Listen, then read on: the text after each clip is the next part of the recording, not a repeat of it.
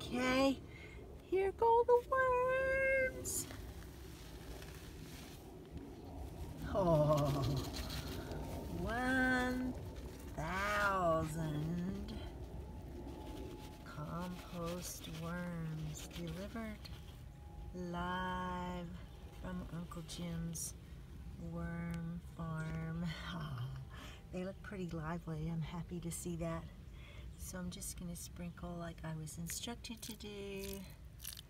A little bit of water in here, although we had big rain last night, so I'm pretty sure I don't need to add much water. And I'm going to go ahead and do the creepy thing and turn them into the coconut coir that I have in here and give them a little more moisture. So exciting.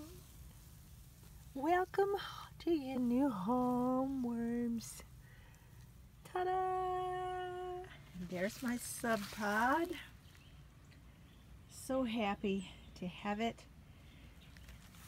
Here's my worm blanket that came with my Subpod, so I'll